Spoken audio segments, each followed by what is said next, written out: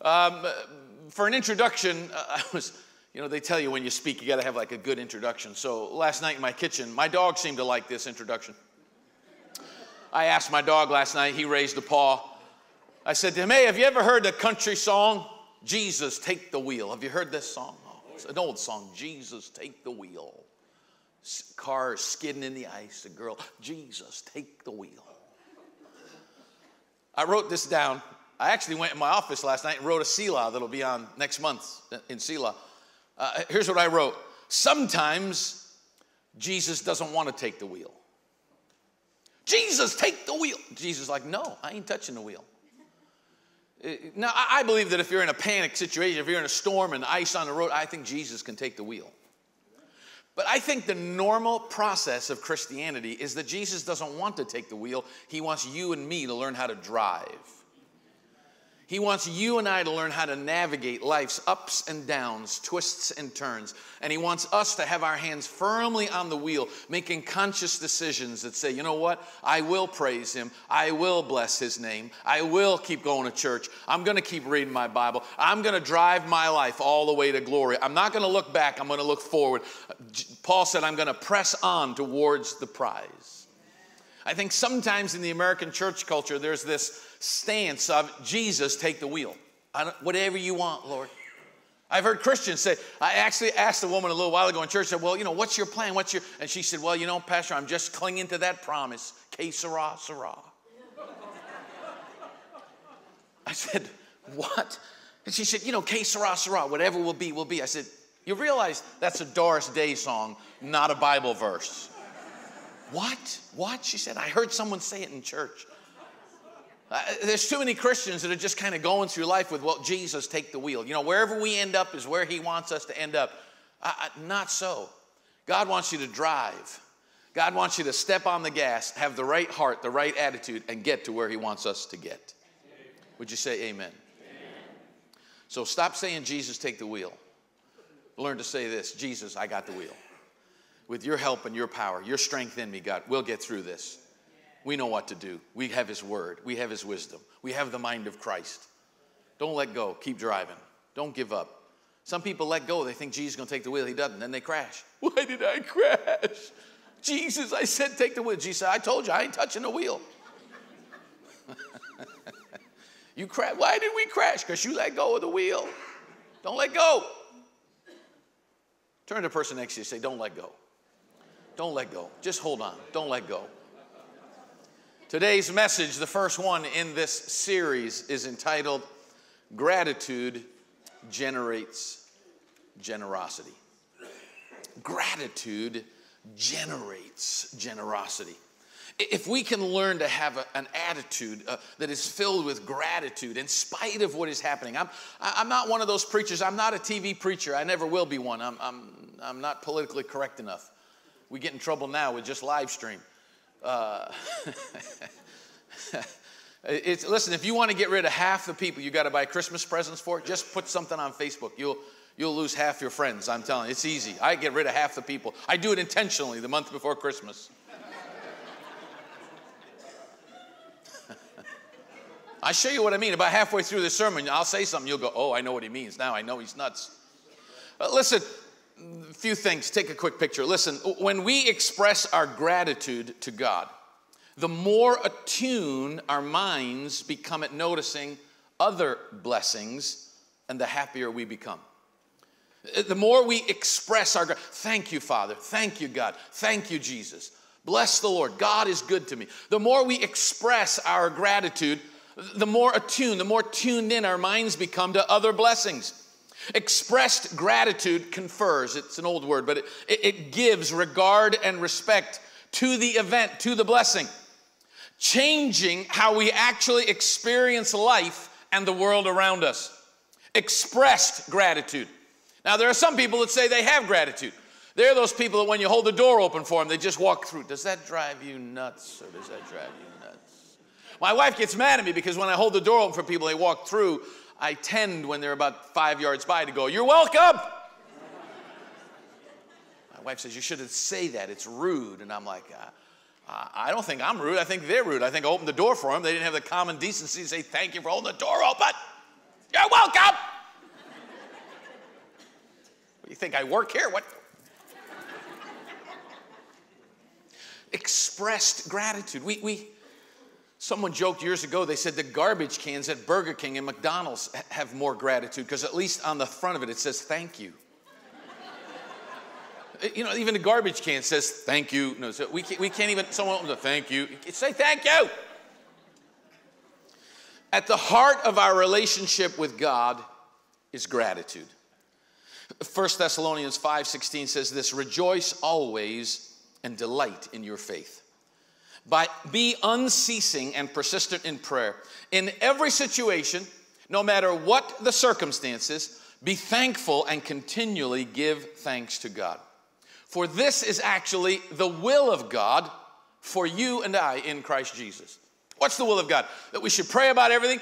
We should be unceasing and persistent in our prayer. That we should delight in our faith. Christians ought to be the happiest people on the face of the earth. You ought to go around with a stupid grin on your face. Just smile at people. They'll ask you why. I don't think that when you go in a restaurant or when you go in a store or anywhere you go, people ought to leave and they think, well, I'm glad he's gone. My wife and I were in Target the other day. I don't go to Target much. My wife calls it Target. I don't know what that means, but we were in Target. We had the grandkids. And if you ask my grandkids where they want to go, I said, you want to go to the park? Do you want to go to the swings? Papa, let's go to Target. And they make a beeline for the toy department. And so I said, well, just one toy today. And Brody says, one toy each. And I said, okay, one toy each. This is how clever this kid is. So we bought 2 toys. And he said, hold on, Papa, we didn't get one for you and Noni yet. I said, well, I don't know if Papa wants anything. Yeah, you do, Papa. You want some new Legos. You need some new Legos, Papa. You need a new Lego. So we bought 4 and then a couple more and then a couple more. And we got down to the checkout stand and the basket was pretty full. Papa gets a little carried away. And we had this thing full and the girl behind the counter, she looked a little down. She looked a little sad. And we came around the corner and she said, yeah, come on, I'm open. And I said, no, you don't look open. She said, I do, my light's on. I said, no, I don't think your light's on. She said, no, it's on. I said, I'm not talking about that light. What light? What? I said, the light inside. Oh, well, you know, I've been working, it's a long shift. I said, I know, and everybody's probably driving you crazy. People are just nuts, aren't they? She said, yes. I said, you ain't seen nothing yet, honey. Hold on. I started unpiling stuff, and we started singing Christmas songs. And she said, is all this for Christmas? I said, no, this is for today. We're going home and opening all this today. She said, what are you going to do for Christmas? I said, I don't know. But we laughed. We had some fun. And then we paid, and my credit card went through. I was like, yes. And just before we left, I said, listen, I want you to know something. I said, the Lord sent me here today just to cheer you up. And I said, God wants you to know that he loves you. And even when you're having a hard day, you can call on him. She looked at me and she said, well, thank you. Thank you. I said, you're welcome. Do I get a company discount? Do I get anything? Do you delight in your faith? I got to quit messing around and preach this. Do you delight in your faith? Are you a happy person or are you miserable? Oh, look what's happening in the world. I don't know what we're going to do. Stop. Everybody's posting crazy stuff. Post something positive. The joy of the Lord is my strength. I'll get to this. You realize, write this down, the number one thing the devil wants to steal from you is your joy. It's not your money, it's not your time, it's not your talent, it's your joy. I'll tell you why. Because the Bible says the joy of the Lord is my strength. And the devil knows if he can rob you of your joy, he can rob you of your strength. So you need some joy. My job today is to give you a little shot of joy. I got some, we're going to do a little blood transfusion on some of you. Some of you get a blood test and you're O negative. You're going to leave here today, you're all going to be B positive or A positive. I promise you. We're going to do a little transfusion. Our commitment to God and our communications with God must be marked with gratitude. Thanksgiving to God is one step towards spiritual health. Only the truly thankful person can enjoy strong spiritual health. Gratitude is a choice that we make that affects our entire life. Emotionally, physically, relationally, spiritually, financially.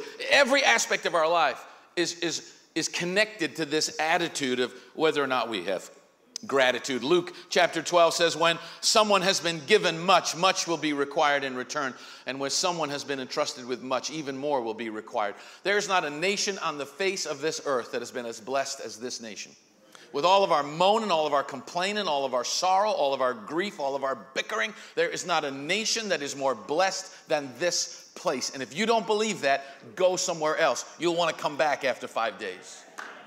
You'll say, man, that's the land I want to go back to. Why do you think so many people are trying to get in here? I'm not making a political statement. I don't blame them. Someone brought me here. My parents moved here when I was 12. I came with them. Seemed like a good thing to do at 12. Listen, great gifts mean great responsibilities. Greater gifts mean greater responsibilities. You can't go around a sad sack. You've been given the joy of the Lord. You've been given this blessing that we have called America. You've been given all the blessings of the Lord. You can't go around this month with, oh, it's Thanksgiving. Who's coming? Ain't Gladys? Oh, we got to put up with her again. I got to cook. How many people?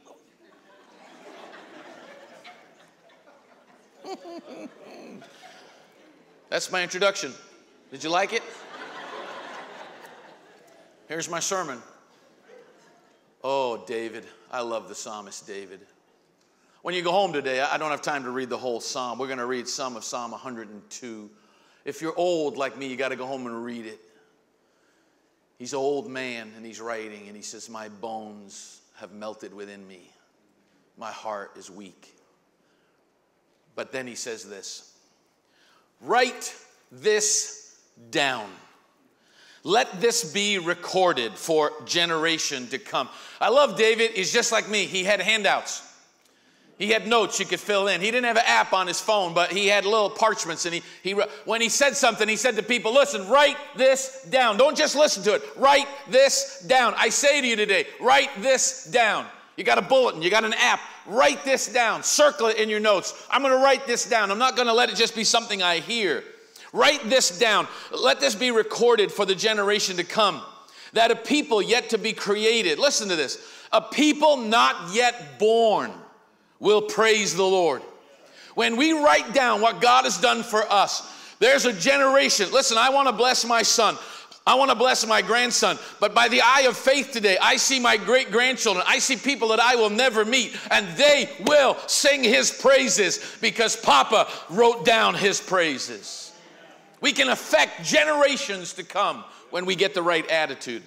Tell them. So you got to write it down, and then you got to tell them. Here's what you tell them. Tell them the Lord looked down from his holy height, from his sanctuary. From heaven, the Lord gazed on the earth. He heard the sighing, the groans of the prisoner.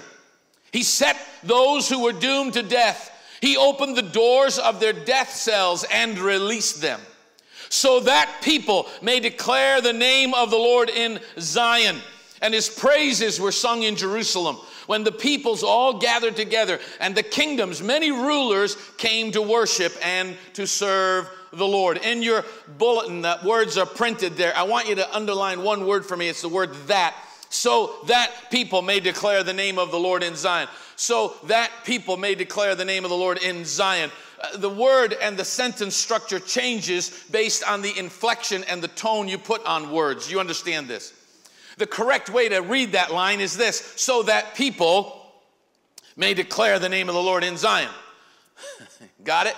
He's talking about so that people, so because we do these things, people will be able to praise the Lord. I circled it in my Bible. I underlined it. I pronounced it. I say it a little differently. Here's how the way I say it. So that people may declare the name and the praises of the Lord. So that people, what people? That people. We are that people. We are that church. We are those that the Lord has called to say, we are that got the that. And we're going to share that with whoever will listen to us. We are that people. I am the child of the King. I am saved. I have been delivered. I want to talk to you today about gratitude for deliverance. Won't be long. 3 observations. How long could it possibly take? I don't have much to talk about. I've already given you most of what I want to say. But I want you to write this down because I want you to have something to write down so you can tell your family about it. I'm going to make 3 observations from the psalm that David wrote. Don't panic. We'll start in the darkness and we'll start in a bad place. But you know that when you go to the doctor, you got to hear the truth. So we're going to start in the dark place. And my 3 observations are simply this morning. Observation number 1, I want you to notice the extreme misery that these people and mankind are in.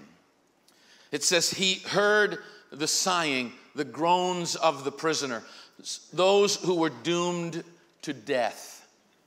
God looks down from heaven and he hears, he sees the sighing and the groaning. Listen, extreme misery, like we cannot even begin to comprehend. The word extreme means most violent, the worst, beyond which there is none other. This extreme misery. Listen, without God, we are doomed. Without Christ, we are bound by our sins. We are gripped by the misery of a future that is futile, an existence without hope, a life that at best we can kind of struggle through and at 80 or 90 years old breathe out our last breath, and we will usher in an eternity that is lost and doomed. The Bible says without God, without Christ, we enter into a place called hell. Yeah, we still preach about it in this church. It's a frightening place.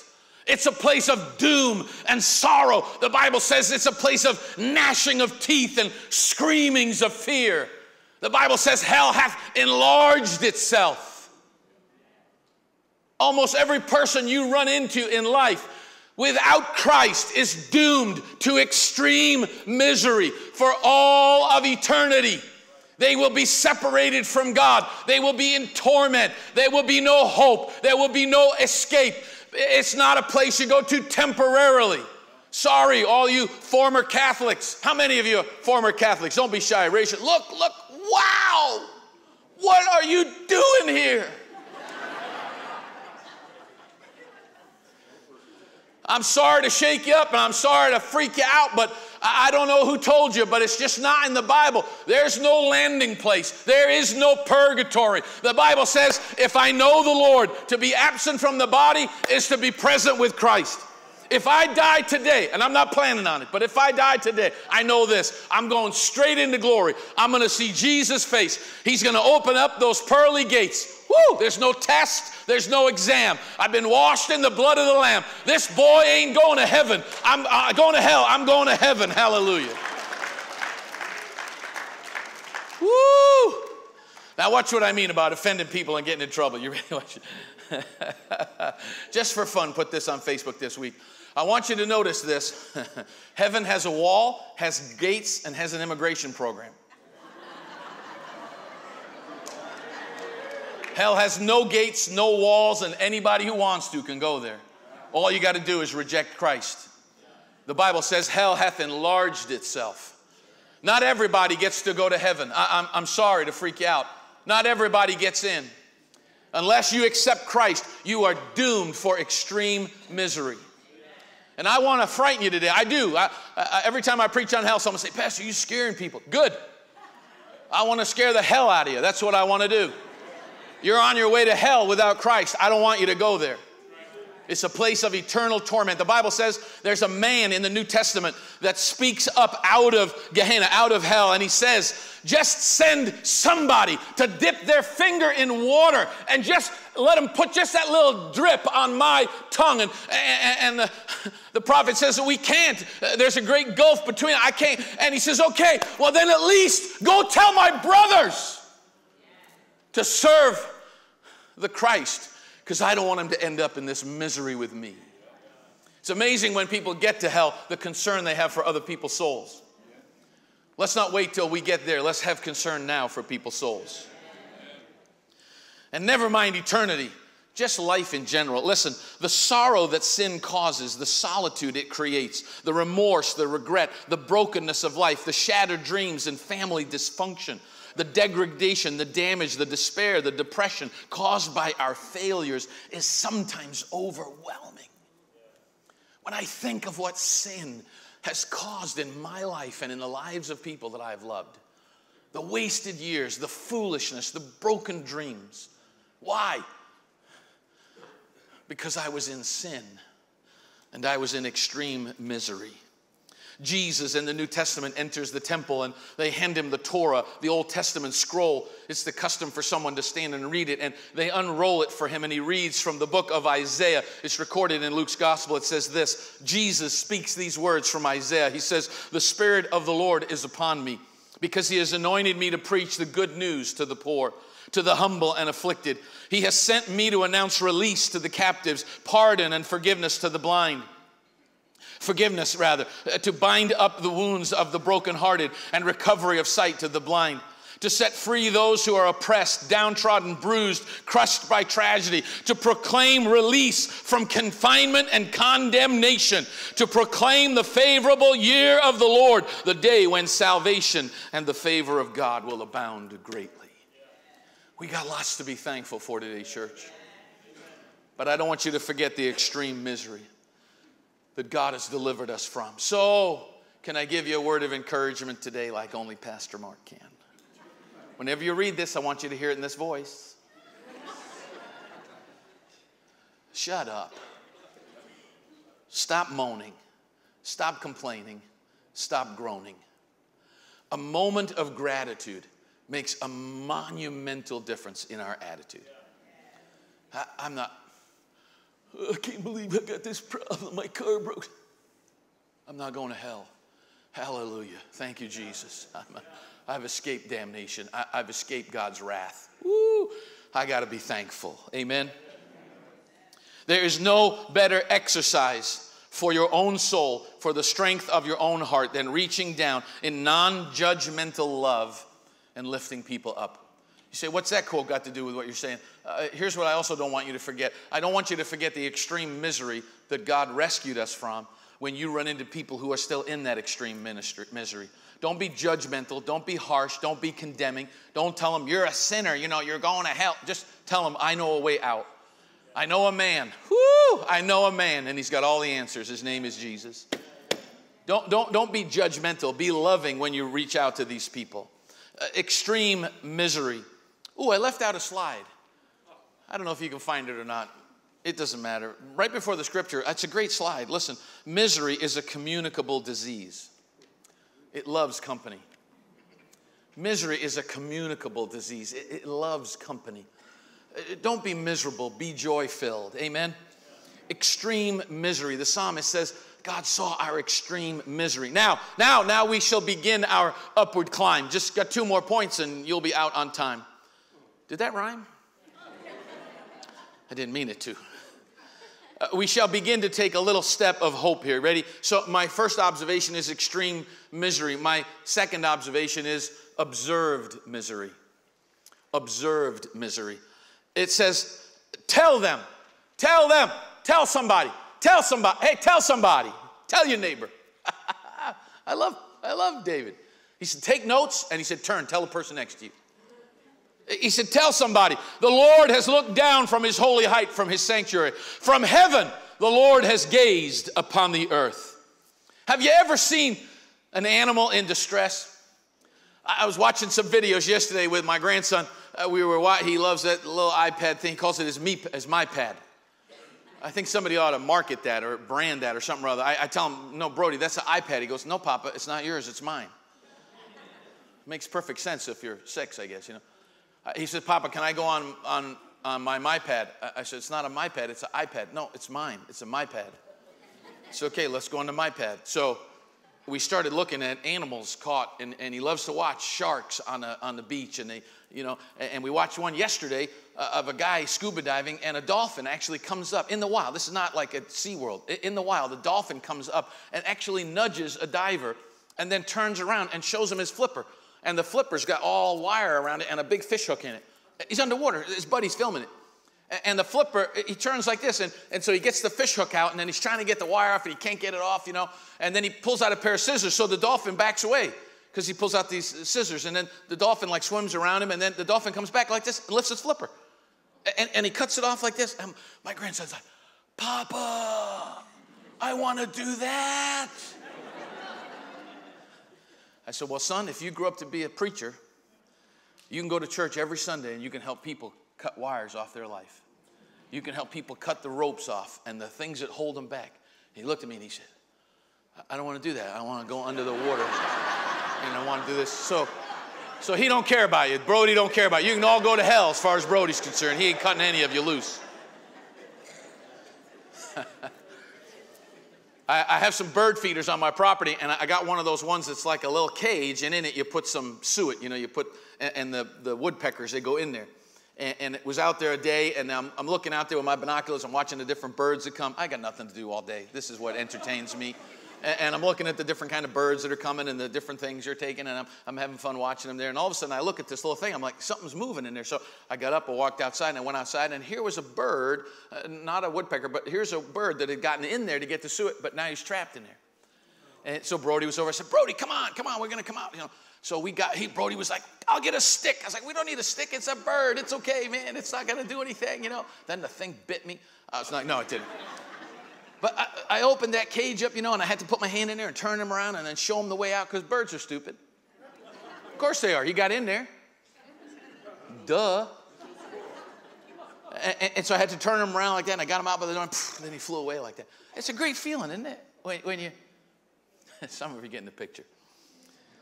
Listen, the original in the Hebrew, when it says that from his holy heights, in the Hebrew, it literally means this, that God is on his throne.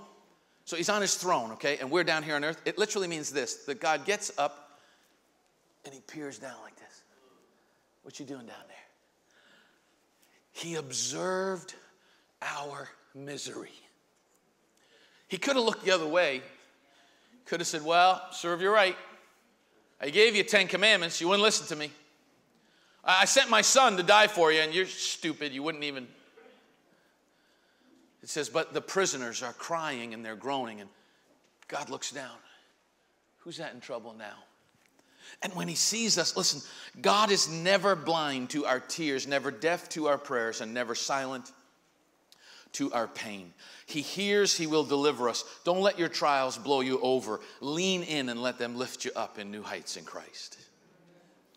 Listen, over and over we are reminded and encouraged in Scripture that God sees us, that he will not abandon us. I put it in your notes for you. I put it in the, on the screen. I put it in the app for you. All those scriptures in the Psalms and in Jeremiah, you could read them. Over and over, God says he hears, he answers.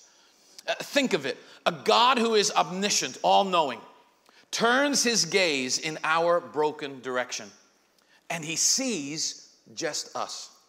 And then he begins to plot and to plan over our lives, searching out the source of our sorrow and our misery, the ramifications of our grief, and then he actually prescribes an antidote to heal our wounds and deliver us from our distress. Because he sees us. Listen to me, broken mother, heartbroken dad, he's heard your groaning. He's heard your cry. Person going through pain right now, in the midst of a divorce, everything seems smashed and broken. God hears your cry. And he has actually observed. Extreme misery, observed misery. Thirdly and finally, relieved misery. I know there's another blank. I'll give it to you. Relax. Relieved misery. Tell them the Lord looked down from his holy height.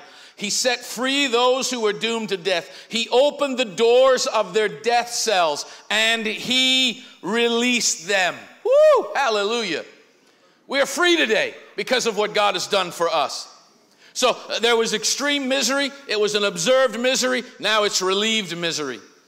The Bible says in John 8, it says, so if the Son makes you free, then you are unquestionably free.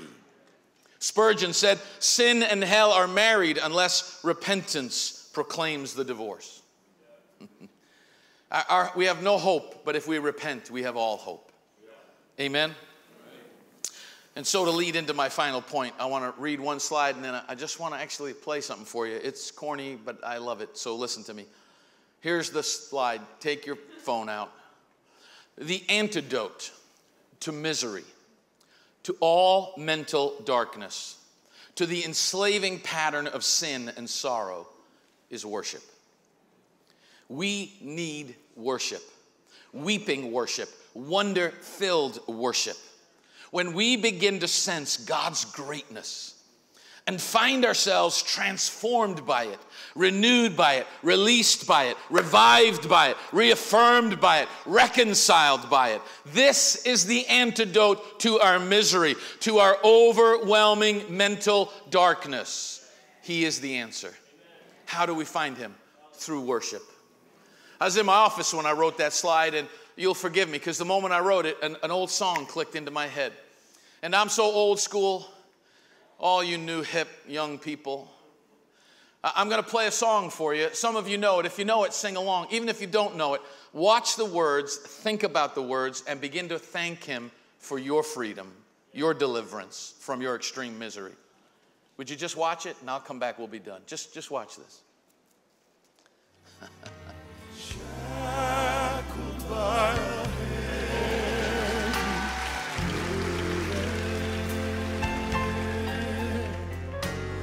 neath the load of guilt and shame, then the hand of Jesus touched me. And now I am no longer the same. Oh, he touched me. Oh, he touched me. And oh, the joy that floods my soul. Something happened, and now I know he touched me and made me whole. Listen. Since I've met this blessed Savior, since he's cleansed and made me whole, I will never cease to praise him, to praise him. I'll shout it while eternity rolls. Oh, he touched me. Oh, he touched me. He touched me. And oh, the joy that floods my soul. Something happened, and now I know he touched me and made me